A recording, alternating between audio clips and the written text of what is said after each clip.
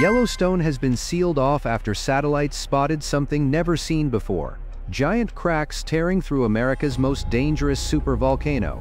More than 80,000 potential earthquakes. A magma plume moving northeast. And signs of a corridor that could extend all the way to California. Even more worrying, small eruptions and strange gas plumes have fueled fears that the caldera is entering a new phase of unrest. Could this be the moment when Yellowstone finally splits wide open? Follow me. This is urgent news. In mid-August 2025, Yellowstone National Park was suddenly closed to the public. Reports circulated of gates being closed, patrols being diverted, and marked areas temporarily closed to the public. Official statements were vague, citing public safety and maintenance reasons. But these explanations seemed unconvincing amid the growing tensions. Inside the boundaries, some visitors described seeing official vehicles, federal, geological, and emergency, along with additional surveillance equipment being installed. There was no record of widespread military mobilization, but the sense of urgency was clear. What prompted such a drastic move? Using specialized tools and satellite imagery, scientists have noticed a network of new cracks spreading across the park's terrain, which had been stable for years. Even more alarming, some of these cracks are forming along fault lines previously considered dormant, suggesting powerful forces deep below the Earth's surface are stirring. Are these cracks a reminder of the park's unstable nature? Or do they mark the beginning of an era in which Yellowstone transforms into a rising giant? While officials address surface cracks, researchers made a groundbreaking discovery that transformed our understanding of Yellowstone's seismic activity. Using advanced artificial intelligence to analyze decades of seismic data, they uncovered something shocking. Over 80,000 earthquakes completely missed by traditional monitoring methods. For years, scientists believed they had Yellowstone's earthquake activity mapped. They tracked major swarms, significant tremors, and events clearly registered on seismographs. But they were only seeing a fraction of the full picture. These 80,000 newly discovered earthquakes were minuscule, so small that conventional detection filtered them out as background noise. In fact, these micro-earthquakes are not random. They trace patterns. They map Yellowstone's underground volcanic structure, revealing where magma moves, where fluids flow, where pressure builds. Think of it like this. If Yellowstone were a human body, these microquakes would be its pulse. And what scientists discovered is that this pulse has been far more active than anyone realized. The AI analysis revealed swarms of tiny earthquakes clustering in specific areas. Some aligned with known hydrothermal features. Others appeared where scientists expected minimal activity. Now, before you panic, let me be clear about something. These microquakes don't signal an imminent eruption. Small earthquakes are normal for Yellowstone. The volcano constantly adjusts, releasing pressure incrementally. That's actually healthy. But combine these 80,000 hidden earthquakes with new surface faults, thermal anomalies, and other emerging changes, a pattern emerges, one suggesting Yellowstone's underground systems are far more active and complex than we ever understood. And that brings us to the most controversial discovery of all. Giant magma block on the move.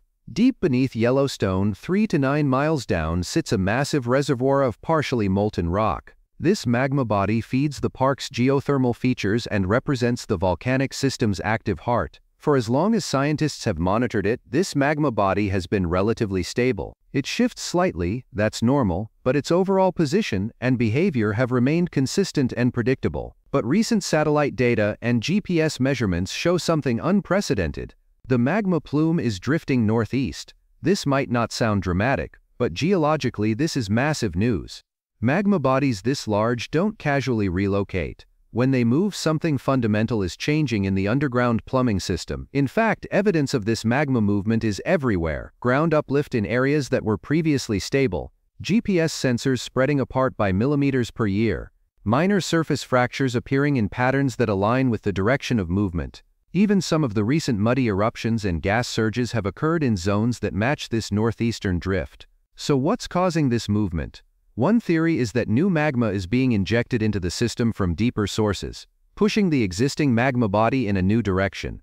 Another possibility is that changes in the hydrothermal system, the network of hot water and steam that permeates Yellowstone, are altering pressure distributions and forcing the magma to migrate. What makes this particularly significant is the timing.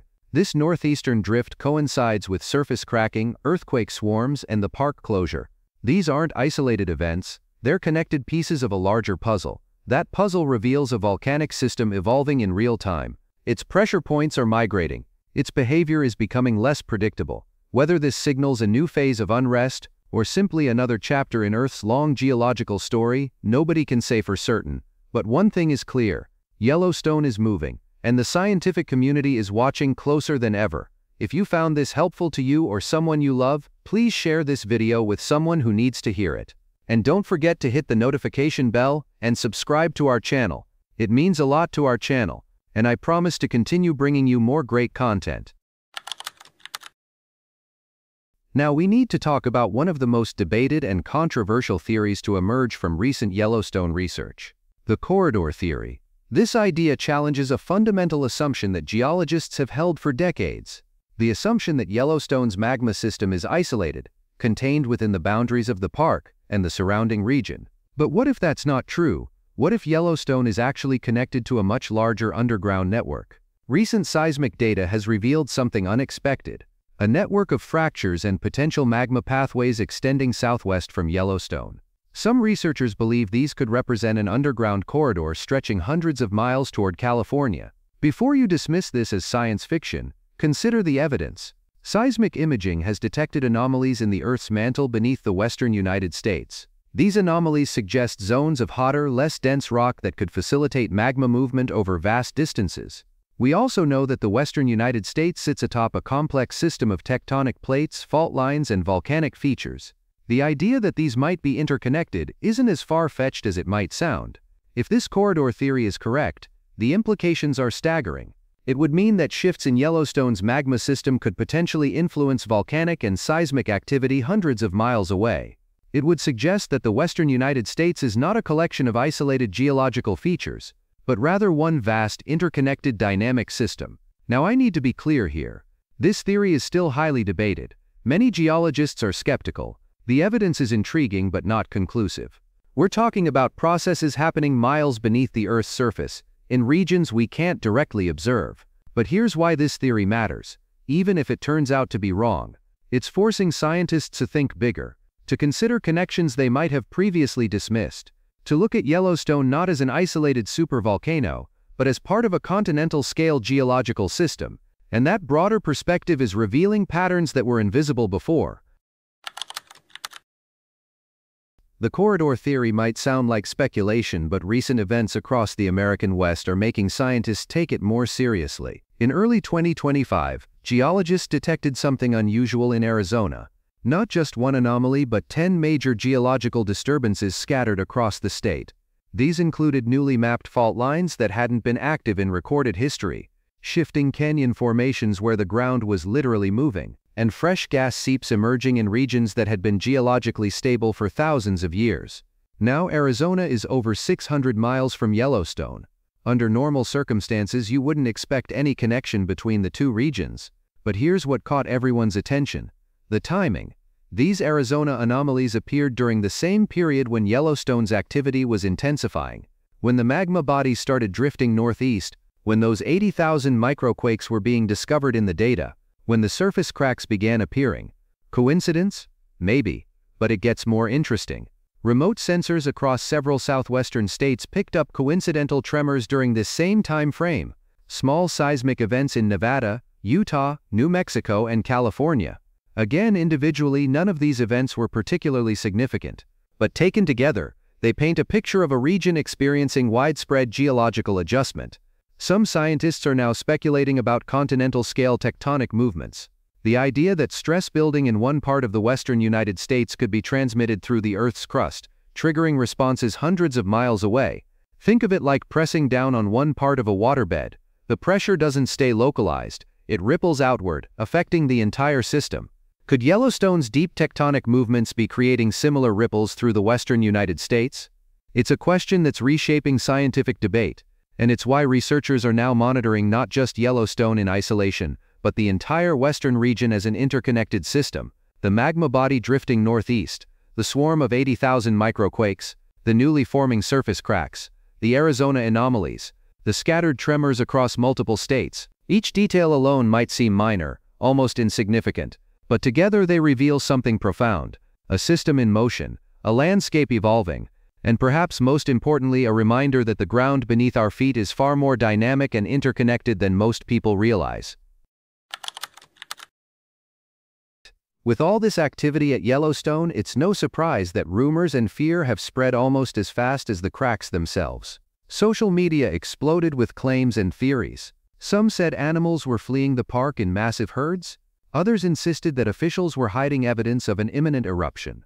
Viral videos showed bison supposedly running away from Yellowstone with dramatic narration warning of impending disaster. So let's address this directly and separate the fear from the facts. First, the animal behavior. I reached out to wildlife biologists and checked reports from the National Park Service. The truth? There is no unusual wildlife behavior at Yellowstone. The bison are grazing normally. The elk herds are following their typical patterns. The bears are doing what bears do. Animals have incredibly sensitive instincts for detecting danger. If a major volcanic event were truly imminent, we would see clear signs in animal behavior. Mass migrations, unusual agitation, changes in feeding and movement patterns. None of that is happening. The herds remain calm, which is actually one of the most reassuring signs we have. But what about the park closure and the increased monitoring? This is where things get more nuanced. Yes, officials have cited routine safety and maintenance as reasons for restricted access to certain areas.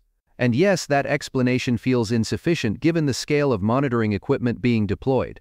The skepticism is understandable. When you see new seismic stations appearing, when access is suddenly restricted, when official statements seem vague, people naturally wonder what's really going on. Here's my take based on the research. Something is definitely happening beneath Yellowstone. The ground is cracking. The magma body is shifting. The seismic activity is more complex than previously understood. These are real, measurable changes. But happening and catastrophic are not the same thing. Yellowstone has experienced periods of unrest many times throughout its history. Ground deformation, earthquake swarms, hydrothermal explosions. These are part of the volcano's normal behavior. The challenge for officials is communicating uncertainty. They can't say nothing is happening, because clearly something is. But they also can't predict what these changes mean for the future. Will this period of unrest lead to a major event? Or will it simply be another cycle in Yellowstone's long geological story? Nobody knows. And that uncertainty is uncomfortable for everyone. While scientists debate theories and monitor data, Yellowstone itself has been sending its own signals, small but significant events that offer clues about what's happening underground. In November 2024, visitors to a remote thermal area heard a sudden explosive sound. Mud, steam, and scalding hot water erupted from the ground, creating a new crater about 20 feet across. Then in January 2025, it happened again. Another hydrothermal explosion in a different part of the park. These events are what geologists call hydrothermal explosions, and they're actually more common at Yellowstone than most people realize. They occur when superheated water trapped underground suddenly flashes to steam, blowing through the surface like a natural pressure cooker releasing its contents. Individually, these explosions aren't particularly dangerous. They're usually small, localized, and occur in areas away from major tourist sites. But what made these recent events noteworthy was their timing and location. Both explosions occurred during the same period when other unusual activity was being detected: the surface cracking, the seismic swarms, the magma body movement. Researchers investigating these explosion sites found evidence of shifting underground pathways. The hydrothermal system beneath Yellowstone is like a complex network of pipes and chambers constantly circulating hot water and steam. When this system reorganizes, when pathways shift or new connections form, it can trigger these kinds of explosive releases. Following the explosions, monitoring equipment detected temperature spikes in nearby thermal features. New hissing vents appeared where the ground had been quiet before. Gas emissions changed in composition and volume. All of these signs pointed to the same conclusion: Yellowstone's subsurface systems are reorganizing. The plumbing is changing. And these muddy explosions are like warning lights on a dashboard, telling us that adjustments are happening deep below. Now here's what's important to understand. These hydrothermal explosions are not precursors to a volcanic eruption. They're driven by water and steam, not by magma rising toward the surface. But they do tell us something valuable. They confirm that the underground environment is dynamic right now. Pressure is shifting. Fluids are moving through new pathways. The system is adjusting to whatever changes are occurring at depth. Scientists describe these events as the volcano's way of releasing pressure, and in many ways that's reassuring. A system that's constantly venting and adjusting is generally safer than one that's building pressure with no release, but it's also a reminder that Yellowstone is very much alive. The ground beneath the park is hot, pressurized, and constantly in motion, and right now that motion seems to be accelerating. So with all this information, what are scientists actually concerned about? Because if you've been paying attention, you've probably noticed something. None of the experts are predicting an imminent eruption, but they're also not saying everything is fine. So what's the real concern here? The answer is uncertainty, and more specifically the realization that Yellowstone's behavior is more complex and less predictable than previous models suggested. For decades, geologists operated under certain assumptions about how supervolcanoes work. They had models for how magma moves, how pressure builds, how warning signs would appear before a major event. But the recent discoveries are challenging those assumptions. The 80,000 hidden earthquakes revealed that seismic activity is far more intricate than traditional monitoring captured. The drifting magma body showed that the system is more mobile than expected. The surface cracks demonstrated that stress is being expressed in new ways, and the corridor theory, whether proven or not, opened up the possibility that Yellowstone might be connected to a much larger geological system. All of this adds up to an uncomfortable truth. We don't understand Yellowstone as well as we thought we did. And that's what keeps scientists up at night. Not the certainty of disaster, but the uncertainty of what these changes mean.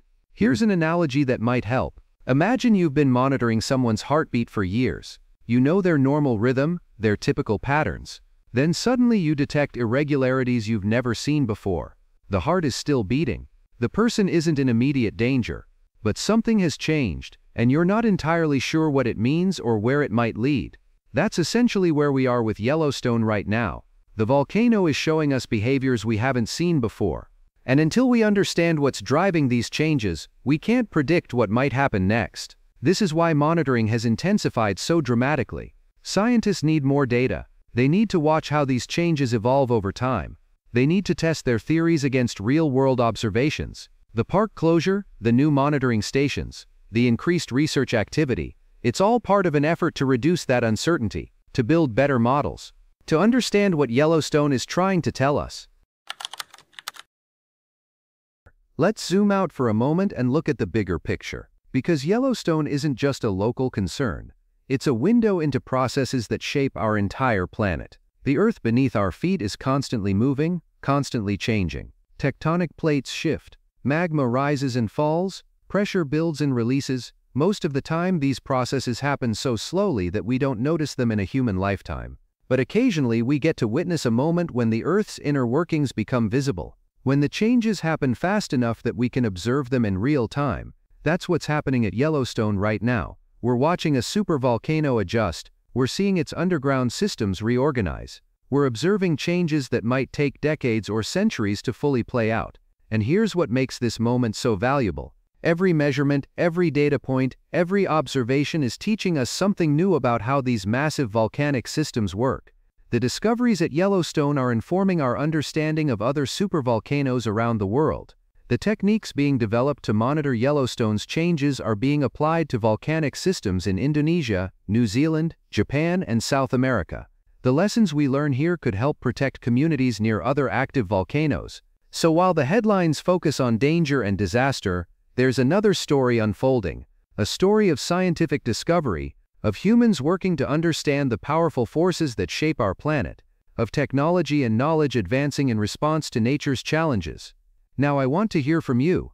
Did you know about the 80,000 hidden earthquakes beneath Yellowstone? Does the corridor theory connecting Yellowstone to California seem plausible to you? Or do you think it's too speculative? Share your thoughts in the comments below. I read every single one and I love hearing different perspectives on these topics. If you found this deep dive into Yellowstone valuable, make sure you're subscribed to the channel. Next week I'm investigating another geological mystery that's been making headlines. And trust me, you won't want to miss it. Thanks for watching, and remember, when the Earth speaks, it pays to listen carefully. Thanks for being with us on this great journey. Leave your thoughts in the comments and like to help us. Remember to subscribe for more. See you soon.